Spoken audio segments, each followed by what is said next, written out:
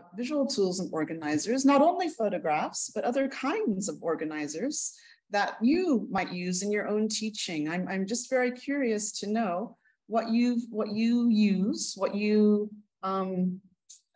maybe have used in the past, or maybe would like to use even in the future in your lecture-based classrooms, just to get an idea. And I'm sure many of you are familiar with the expression "a picture is worth 1,000 words," which is actually really useful when our students have low English proficiency. So using visual tools is especially salient in a context where the students struggle with English. So this is one of the reasons we decided to include this topic. Okay, so we've got Anita saying she uses flowcharts, echo map, mind map. Good, thank you, Anita. Echo map. I'm not familiar with that one. Maybe I was just going to say I don't know that either. So yeah, Anita, if you want to share that with us, that'd be great to clarify what that is. And there's one doctor who has her hand up. Okay. Yes, Dr. Alice. Or Anita. And Anita, if she wants to let us know about the echo map, we have a raised hand. Good evening.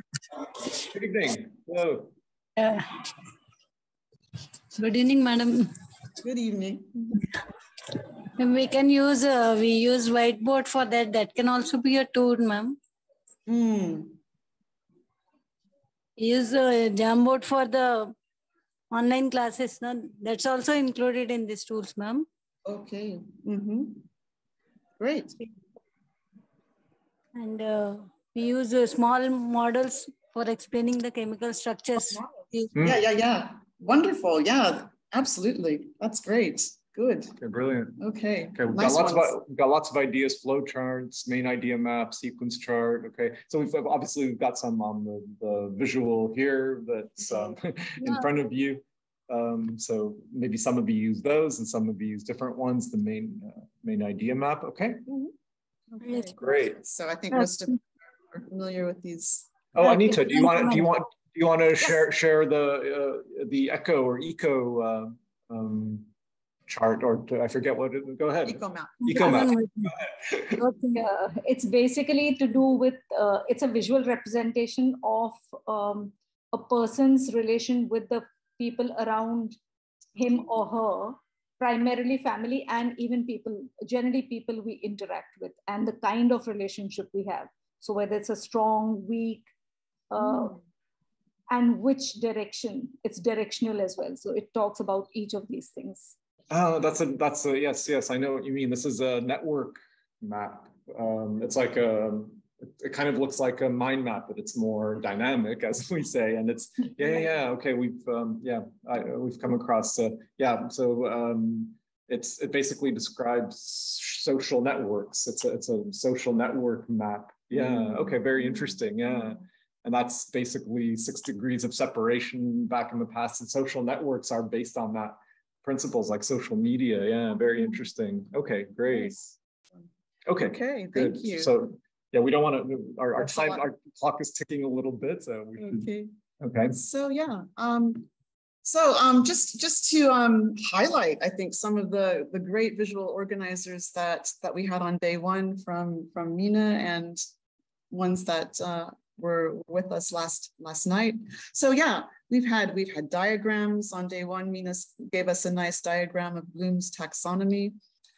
Tables, we have had the KWL chart. We discussed that in our quiz. T-charts, this one's called the T-chart. It's shaped like a cross. Very useful for talking about benefits and challenges of different things, maybe pros and cons if you're doing debates, even something like differences. For example, in chemistry, the difference between acids and bases, for example. So many different uses for T-charts. Photographs, good ways of just sparking interest in a topic, getting students to think critically about a topic, maybe what's going on in a photo. Useful for showing people, like Florence Nightingale, for example, that you're going to talk about. So yeah, different uses for photos. We've got flowcharts, really useful for describing processes, especially for science classes. And just today, I think I used one, I was talking about gender equality or inequality and the different kinds of inequalities and what they led to. And when we developed the flowchart with the students. So many different possibilities for flowcharts. Mind maps. And this one, this one happens to be about content and language integrated learning. And I think this was one I did with some teachers in Kazakhstan. But yeah, you can see how you can get a lot of different categories from mind maps. Students can build these on the boards themselves.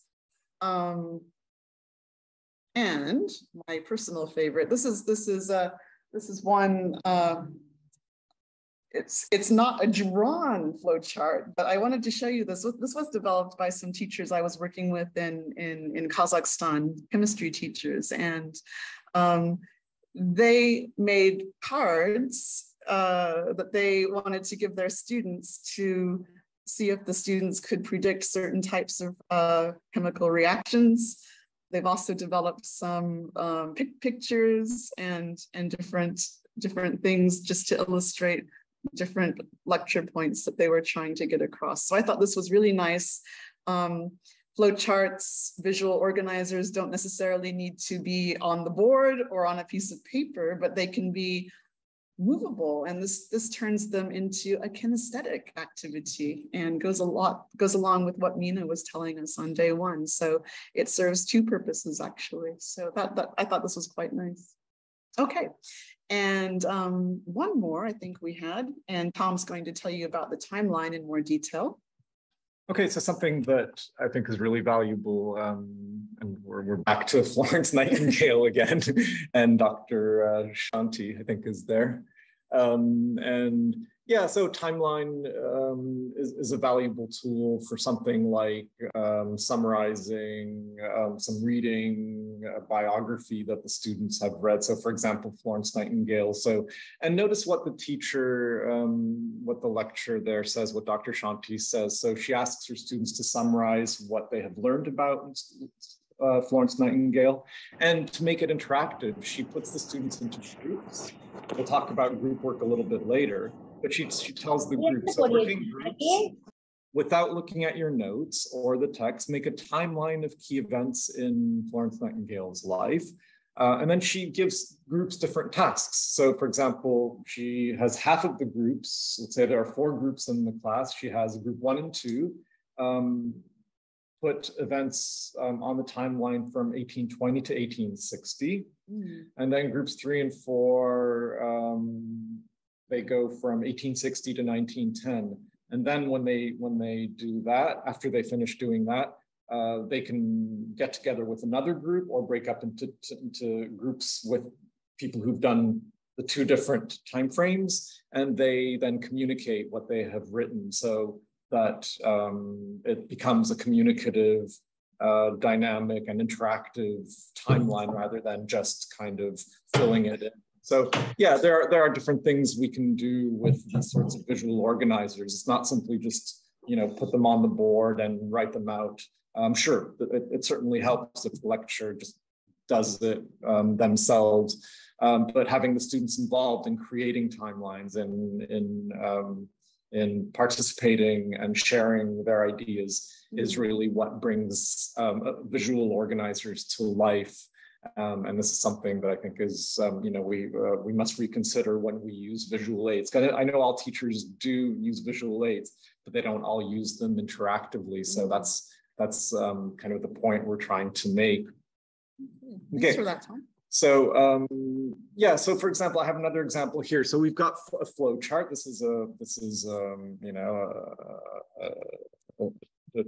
a lecture in kind of the sciences, and shows a diagram of the water cycle. So this is all great, looks very nice picture, nice clear illustrations. But you know, it could be that the students, they might look at it, they might forget, they might they might not connect the